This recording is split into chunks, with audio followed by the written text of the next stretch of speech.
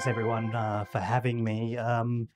I literally got back to Australia from Canada about 3 or 4 months ago, so I kind of when I was allowed back in, and so it's a real privilege to come and chat to everyone today. It's we've got some exciting things on the horizon, so I just want to tell you a little bit about that, if that's okay. So. I don't have any disclosures. So today I'm just going to give you a little bit of an introduction to epilepsy surgery and some of the things that I learnt whilst I was overseas. I worked with a very subspecialised unit, one of the kind of world-leading units. A lot of world-leading research has come out of that area, so I'll talk a little bit about that. A bit about epilepsy surgery. As I said, my Canadian experience, some of the different techniques that I brought back to Western Australia, and then hopefully some future things on the horizon. So just a little bit about me, one slide. I was born, raised and educated here. I went to medical school at UWA, and I did neurosurgery training as part of that. It's an Australia-wide training program, so I did that in Perth, Sydney and Wollongong. And then I went to do a paediatric neurosurgery fellowship at the Royal Children's Hospital in Melbourne. I worked with some great epilepsy surgeons over there, Virginia Meixner and Alison Ray. And then I proceeded to go to Canada, where I spent a year in Toronto doing spine surgery. And then after that, more recently, I was in a place called London, Ontario, and people often refer to it as the fake London. So it's London in Canada. It's 200 kilometres west of Toronto, but it is the biggest epilepsy surgery unit in Canada. So that's kind of what took me there. So basically, I want to talk about the lessons that I've learnt moving forward. So that's London, Ontario. That's actually a picture from the tourism website. It hasn't come out that well, but the place actually looks a lot worse. And for a lot of the time, it's covered in snow. There's coyotes hanging around.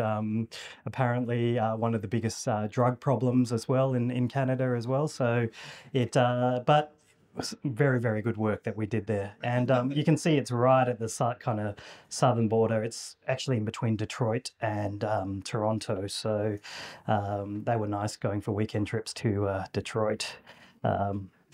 Detroit's actually a great city. It's I went for a few ball games there, baseball, got into that. I like cricket better, but so the unit itself, it's very high volume.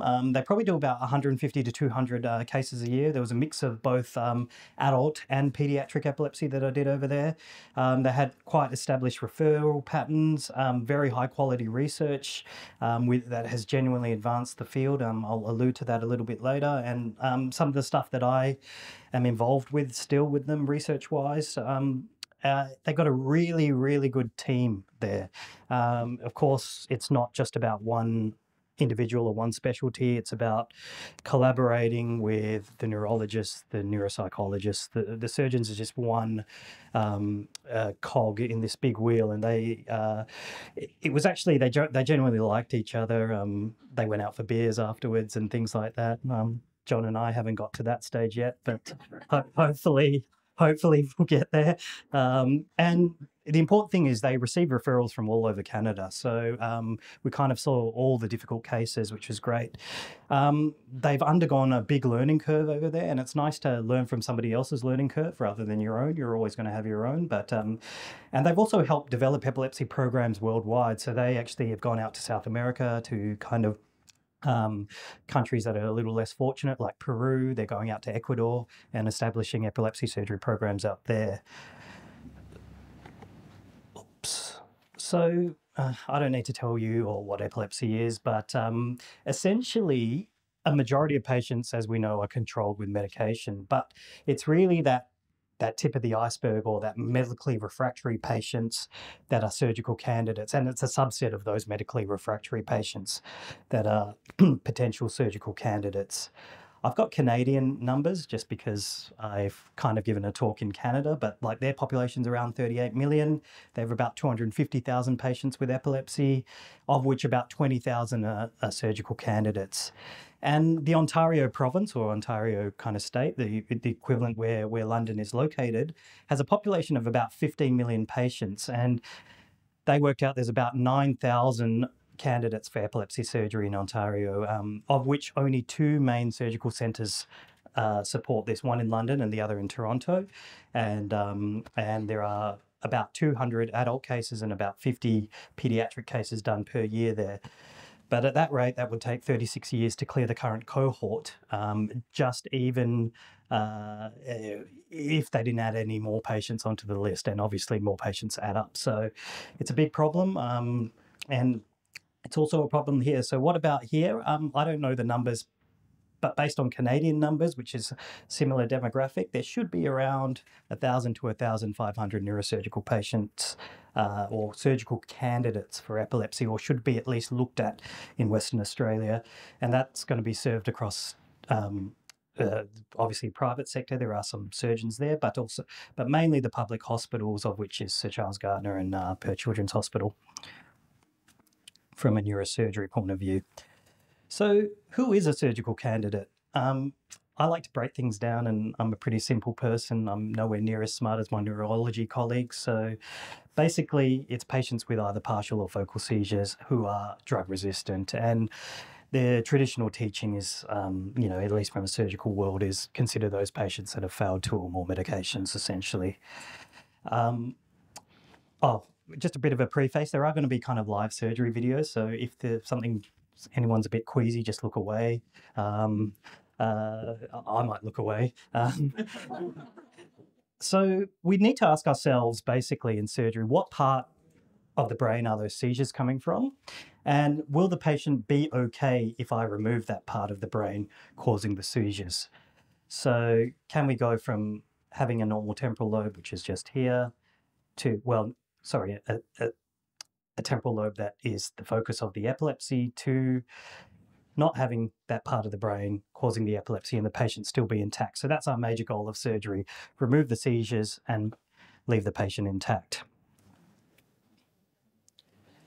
So what does epilepsy surgery entail, and what are the different types of procedures that we can do? So part of the investigative process, which I'll go into, is the use of intracranial EEG, and that can be done in either the form of subdural electrodes, which we've been doing for a number of years here in WA, or stereotactic EEG, which is a procedure which I've learnt and hopefully will be getting up and running soon.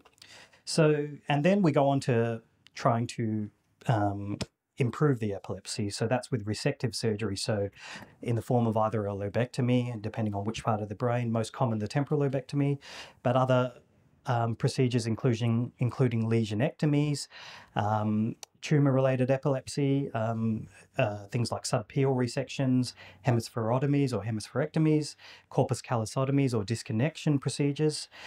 And then there are other things like radiation therapy or stereotactic radiosurgery, not so much used here in Australia, but more in North America. Radiofrequency ablation. I want to talk to you about a bit later about laser interstitial thermal therapy. It's something that's just recently been approved for use here in Australia, but probably has been used in the last decade or so in North America. And there are neuromodulative techniques like vagus nerve stimulation, which we've had for a long time, deep brain stimulation, and more targets are emerging in the epilepsy side of things there, and responsive neurostimulation, again, not available in Australia, but I'll touch on that very briefly after. So we know that surgery works in the right patients, and I alluded to research coming out of the institute that I was at. So this was a seminal paper about 20 years ago that came out in the New England Journal of Medicine, looking at temporal lobectomy versus medical management for temporal lobe epilepsy. And what it found basically was temporal lobectomy or surgery was far superior to medical management alone. Nearly all papers have reported seizure freedom rates of around 70% at 1 year in the right patients. Longer term, that does drop off a little bit, but it's still far superior to medical therapy. So how do we decide who is a surgical candidate or not? Well, it's a big team decision, and it starts with our epileptologists. But for me, the decision is more important than the incision, and I think that's what my old boss used to tell me, and I'm sure he stole it from someone else. It really does reign true for epilepsy surgery. In fact, even for stereotactic EEG, which I'll show you later, all my thought process and surgery is done before the surgery, and then that means when we're actually in the theatre, it's pretty much on autopilot. So the standard workup, patients obviously have to have a history and an examination, usually a video EEG, some form of imaging in the form of MRI, plus or minus a neuropsychology assessment. That's kind of the bare minimum. But then I want to just talk to you a little bit about my Canadian experience, which comes into play now. So we did the standard workup, which is kind of done in any established epilepsy surgery centre. And then we decide, does it look like it's a surgical candidate or not? If they weren't, they may need to go on to do more advanced tests like SPECT or high fidelity MRI. SPECT is actually very easily obtainable here compared to what it was in Canada where I was. So, but then and then we'd go on to make a decision. But then there was this kind of patients where the data didn't quite line up, or we were still wondering, are they going to be a surgical candidate based on those non-invasive investigations? And then we'd go on to intracranial EEG. And there are a couple of forms of intracranial EEG. There are the subdural electrodes, and there is also stereotactic EEG. Now, both have actually been around for a very long time. Subdural electrodes have been available here for quite some time. Stereotactic EEG, not so long. It's there's a skill that, as far as I'm aware, I'm the only neurosurgeon in WA that's learnt this whilst overseas. But it's actually been around for almost 50 years, I'd like to say, in Europe. Both have their pluses and minuses, which I'll talk about. But here you can see the entire head is shaved. Well, this is a traditional open craniotomy, sorry, for subdural electrodes. It's quite a lot more invasive than stereotactic EEG, which is just some burr holes with electrodes inserted into the brain. This shows that the whole head is shaved. We actually didn't shave the hair at all in Canada. And I don't intend to here unless anyone's got any special requests. And there's always been this debate between subdural electrodes and intracranial electrodes. Mainly in Europe, as I said, it was done with these these depth electrodes. But the US has kind of turned around and have moved away from the subdurals more to this as well. And I'll show you why. So basically, these surface electrodes are really good at looking at epilepsy on the surface. They cover vast amounts of area. There's still definitely a place for them in certain types of epilepsy. But it's really those kind of structures on the inside that we kind of want to interrogate and don't have a direct measurement of. And often it is those deep structures, especially in things like temporal lobe epilepsy, which are or what we call the mesial temporal lobe structures, which are the kind of epileptic focus or something that may benefit from surgery. Whereas depth electrodes go into the brain. They're very, very thin diameter. They can go, you can put it in as many as you want. The average that we were doing was probably anywhere between 10 and 20. I think 24 was the most that I did. I did as little as 6 or 8 in some patients, just depending, and it's all tailored to the patients or what we've done in the preoperative workout, or what we call where our hypothesis of where the epilepsy is coming from. So as I said, subdural electrodes provide excellent surface coverage. They require no special instrumentation. It's a standard craniotomy, but they're unable to sample those deep structures. And I think for you guys as the patient, they're definitely more uncomfortable. They also come with a bit of a higher complication profile. Infection, CSF leak, it's a larger craniotomy, it's a longer procedure. Stereotactic EEG gives us access to deep structures which we may not have with subdural electrodes.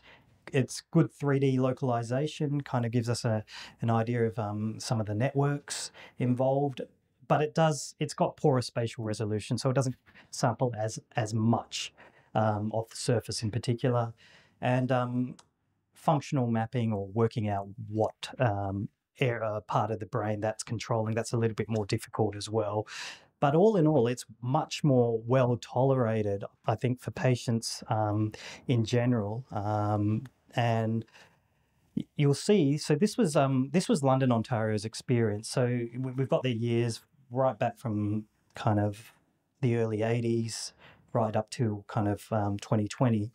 The orange represents subdural electrodes, and it's almost like overnight, kind of in 2014, they changed their mind and decided to almost exclusively go to stereo EEG now, or SEEG. And that was a combination of factors. It was probably a bit of new personnel as well as patient experience. They also got a robot as well, which I'll show you later, surgical robot to insert these. So there's no evidence to actually say, though, one procedure over the other is better at localizing epilepsy. I think that would be quite a hard study to perform, but I still think there's a place for both, and it will be tailored to the individual patient. So they went through this learning curve, which I'm glad they went through, because they trialed and they troubleshooted, and I've kind of learnt from their troubleshooting experience. So how to plan trajectories, how best to avoid vessels, how far to drill, what size of anchor, and they've even got spreadsheets already set up, which I've taken, which kind of do all the hard calculations for me. So that's great. And this is just a video of their procedure. And this is them doing it with a frame, and they're drilling into the skull. They're measuring how far to drill with that ruler. That pops in. This is obviously on fast forward. They insert an anchor into that area. They then insert kind of a passing needle to the target, take an X-ray, and then insert their electrode, do another X-ray, and there's one electrode already placed in. And we repeated that up to 20 times or so per procedure, per procedure.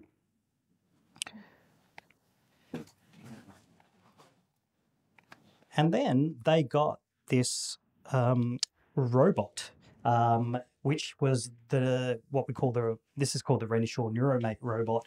This was actually, it's interesting in Canada, the government will give them a hospital, but doesn't really fund any kind of cool toys or products in it. So this was all gotten by donation. It's kind of news, it's common news, so I can let you know that it was actually sponsored by Domino's. I think the Domino's CEO in Canada had a special place for epilepsy, and it's funny because we all got free Domino's pizza vouchers every year as well. So, but this was the Domino's robot. They got a robot, and what the robot does is actually doesn't necessarily improve the accuracy, but it definitely improves the time. So what the red line down the bottom basically shows the time per electrode, or the procedure, and the red line is with the robot, and the black line is the traditional way with a stereotactic frame, which is what you saw in the last video. With the robot, all the procedure is planned beforehand. It's all done on the software, and often we got the most, well, in Canada, they got the most junior surgical trainee to do the operation, because it was that easy, because all the hard work was done. So I actually ran the robot while we were away, because that was actually all the work was done in positioning it, and in fact the procedure itself took about an hour to an hour and a half, whereas with the frame it probably took about 5 to 6 hours, and it was mentally exhausting. But that mental exhaustion, I actually took a hit for before the procedure, because I did all the planning, and that took me about 3 or 4 hours before case. But that was all done into the software before the patient was even in the room. Sometimes planned weeks in advance. So it was basically, it was very stress-free at the time of the operation. And this is just a video of the robot. This is our robot. So my video from and again, sped up, not in real time, but you can see the robotic arm moves around. Renishaw is actually an automotive robot industry. So this came out of the automotive robot industry and built on those principles. But basically, the robotic arm moves to each trajectory, and as I said, it's probably the most junior surgeon doing that. I'm out of screen. It's basically holding a button, controlling this this robot, and it really becomes a well-oiled machine where we're putting each electrode in every 3 minutes. So if you times that by 20, that's an hour. You want to do that on a stereotactic frame. You probably need a tea break in between for the mental gymnastics because you've got to dial up every code. There's so many checks. There's checks with this as well. There are definitely safety checks, but it's definitely easier. And we could often do 2 or 3 a day, whereas over a frame, you could probably just do 1 a day. Another thing that I did quite a bit was awake craniotomies, which again have been available here for a long time, but they're often used to map out eloquent regions in the brain that can be preserved at the time of surgery, and it's usually motor or movement or speech mapping that we're doing, and what that tells us is to avoid those areas once we identify that. It's often done in junction with electrocorticography, where we monitor for epileptic activity. We didn't do that a lot in Canada. The neurologists didn't come to the theatre as much as we have the privilege of them coming now, and it's great having that collaboration here. And this has been available for many years in WA. The frequency of us doing it in Canada was probably a lot more, often for what we call the dominant or left temporal lobe. We used to do all of those awake, and that was really so we could get it. We got it down to a fine art. It wasn't a big deal doing it. It was almost like there were multiple anaesthetists that were available to do it. Theatres were very comfortable with it, so it wasn't too much of an issue the more that you do. This again is just another little video showing an awake craniotomy. It's from a journal, the Neurosurgical Focus. It's not mine, but there's a lesion in the back of the left side, left temporal region there, with left temporal parietal region. Basically, they're doing an awake craniotomy with speech mapping, and you can see here they've got the patient. He's actually, so there's no breathing tube in at the moment. You can see they're registering their neuronavigation. They're putting some local anaesthetic. They're then drilling out a bone window and exposing the brain surface. Once they do that, they put a grid on the brain to basically localize where they are. And then they start their mapping procedure where you can see there's this, they've got this electrocorticography grid. This is their mapping. So basically they're testing areas of the brain while getting the patient to speak. They find areas of what we call speech arrest, where the speech stops, so they know to avoid that because that's eloquent. And then they resect in an area away from where they've identified is eloquent cortex. So the patient doesn't suffer any deficits post-op, or minimal, or minimises their risk of deficit. It's interesting, most patients do develop a deficit after the procedure, and that's just from swelling of the brain, which is transient, and then it gets better after that. So I just want to briefly touch on some other techniques that I was involved with whilst I was overseas. Laser interstitial thermal therapy and some neuromodulative techniques. So I want to just talk to you about LIT or laser therapy, and this is really kind of an emerging minimally invasive neurosurgical technique, and I really kind of want to watch this space very, very, very carefully. So basically what is done is a laser is inserted into the brain through a very small hole. It's minimally invasive. It's used almost as an alternative to a big open craniotomy. And what we do is we thermally ablate, or for lack of a better word, cook the area of the brain that's causing epilepsy or a lesion. Sometimes we use it for tumours. And this has gained a tremendous amount of traction in North America, particularly in the last decade, and almost to the point where you can't really call yourself an epilepsy surgeon in America without knowing this technique. So, as I said, it's put forward as a potential alternative to open craniotomy for selected type of epilepsy and brain lesion. And it's recently been TGA approved earlier this year, so it's very, very new to Australia, although it's been around for almost a decade or so in North America.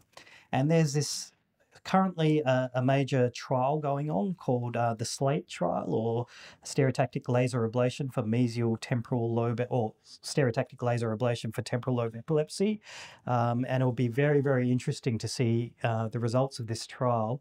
It's basically comparing or to see whether laser therapy for temporal lobe epilepsy is comparable to open surgery and the outcomes from that point of view. So basically with LIT, I'll show you a quick video. This is from the manufacturer's animation, so it's very nice. But you can see it's a small hole is made basically with a drill. After the planning's done all prior to, as I was saying, it's all done beforehand. So they know where to go with this. They basically place an anchor where the entry point of the laser is going to go, and they then apply this this cooling kind of sheath into the target of the brain where the epilepsy is coming from in this situation, and then they insert the laser fiber, and this is what's going to heat or thermally coagulate the area of epilepsy. And the patient then goes to an MRI scanner. So it's you have to have kind of an MRI scanner.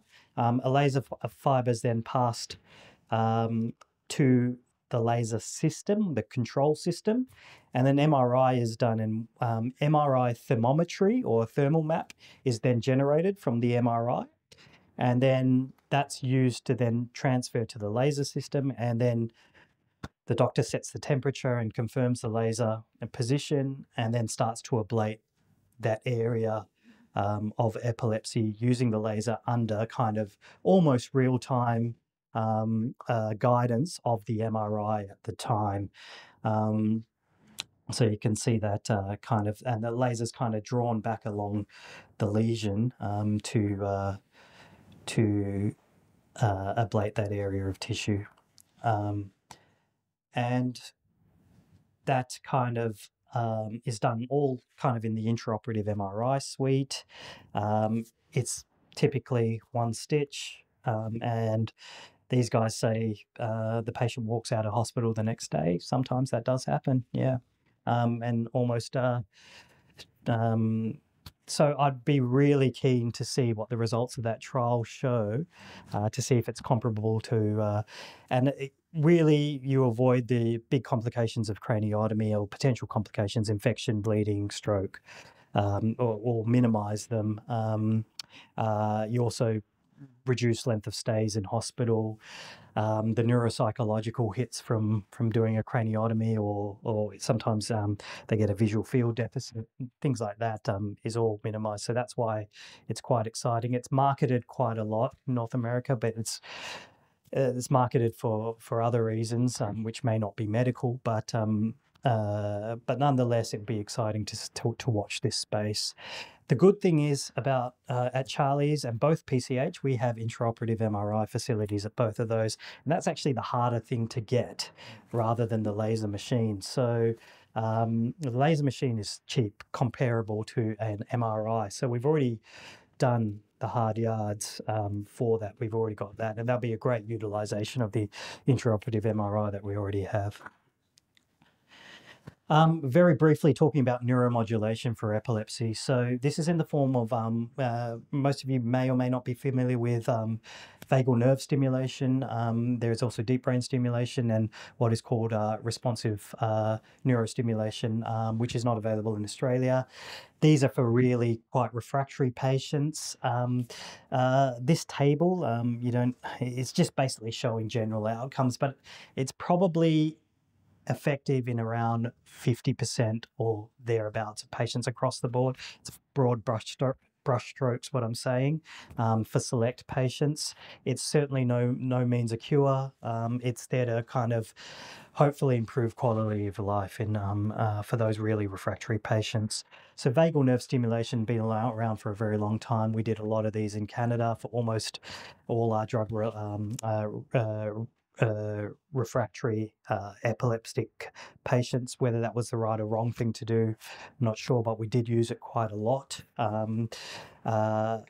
Deep brain stimulation often been used more in the movement disorder spectrum, but I did quite a few of these as well for epilepsy, using the anterior nucleus of the thalamus as the target, or the central median nucleus of the thalamus as the target, where pulses are sent to there via a neurostimulator. And then there's responsive neurostimulation, where this is actually quite an exciting area. Again, leads are placed into the brain.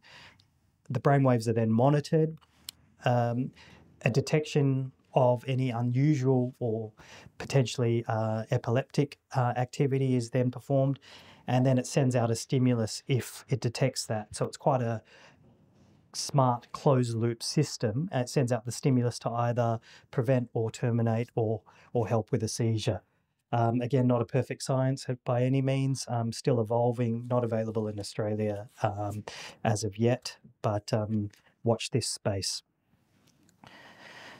So basically, in a nutshell, that's kind of the experience that I got, the things that I was exposed to. But really, it was really about learning the experience, and beyond the surgery itself, it was about trying to develop a good surgical epilepsy program. And we've already got a very good one here. It's about just trying to modify that and move ahead and progress it and keep progressing it and striving for excellence. So what do we need really? We need patients, obviously, with intractable focal epilepsy, which obviously there's no shortage of that. We need the epilepsy fundamentals, which we've been doing a good job of, management and workup. The team, which I've already talked about, specialised training, specialised equipment and imaging. And then you can see the surgical equipment is only one little kind of cog in this entire wheel.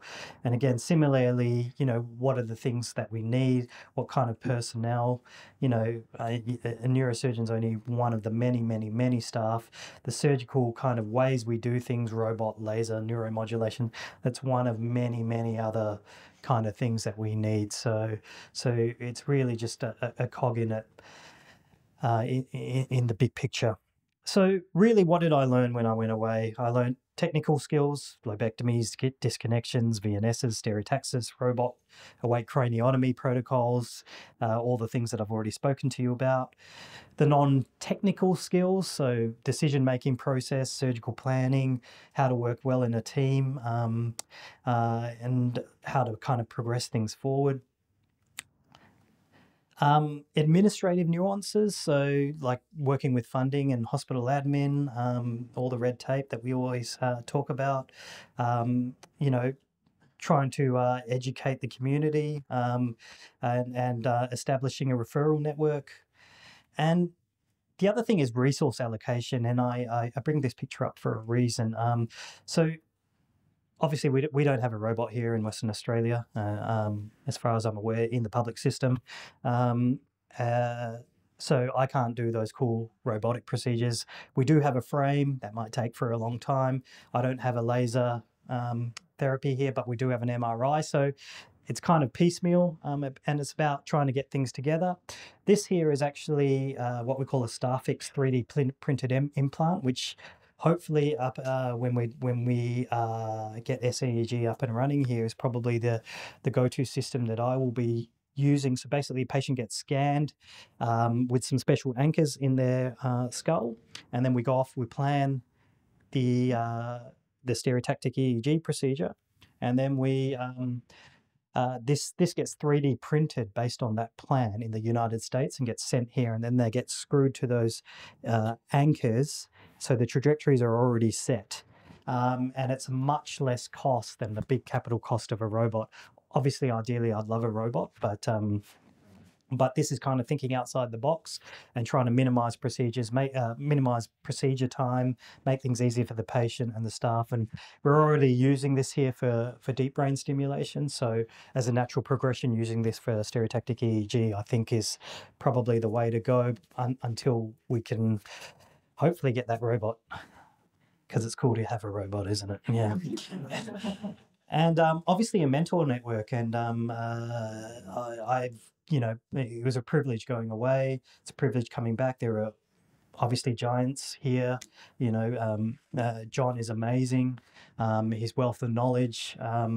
Gabriel Lee, the previous surgeon here, I've learned a tremendous amount, but also kind of it's nice to know that we're also connected. I have very good established now connections in North America, both in Canada and the US, where I can pick up the phone almost and say, hey, what do you think about this? Or is what I'm doing crazy? So it's nice to have that connection and have Perth be part of kind of a global stage, or be a part of that or Western Australia is a privilege, I think. So just on that, what's my wish list here? I'd really like to kind of make this a centre of excellence for the surgical treatment of epilepsy, kind of inherently bring back some of those skills and continue to improve them. We've already got world-class personnel, but maybe increasing some of our facilities to provide patients the best possible evidence-based management. Research and contribution to the scientific community. It'd be great if we can do more work, and some of the work we do here helps benefit on more of a global scale as well. I'm just on that, I'm doing a research project at the moment. I'm still doing one with stereotactic EEG patients. We had plenty, probably had at least one a week over in Canada. So sometimes there were 5 simultaneously in the epilepsy monitoring unit at once with stereotactic EEG. But I'm doing a study right now, and those patients sit in the ward for up to 2 weeks, sometimes 4 weeks. We had one patient for 6 weeks. They're waiting to have seizures so we can capture them and capture the data that we need. So they're bored. So I started a meditation project. So they basically do a meditation, one every day, and we record their EEG or their SEEG activities, see if there's any changes. So there's plenty of scope. We have unparalleled access to the brain, so why not? And the patients appreciate that as well. Obviously, not everyone wants to do it, and that's fine. But so there's an ongoing meditation project. That's never been studied before in the world. So that'll be interesting to see. And obviously, it'd be great to have more resources here. So, more epilepsy monitored beds, more surgical equipment, right down from the planning software, how we implant it. I'd love to have a robot, as I said. And I'm really, really keen on LIT or laser therapy if the evidence is going to swing that way and those results. I think the preliminary results are very promising, but it's waiting for everything else to come through from there. So... my acknowledgements didn't come through. I'm sorry. There's a lot of people to thank. And obviously this can, it's all a team environment, but thank you for that. And if anyone's got any questions, please let me know.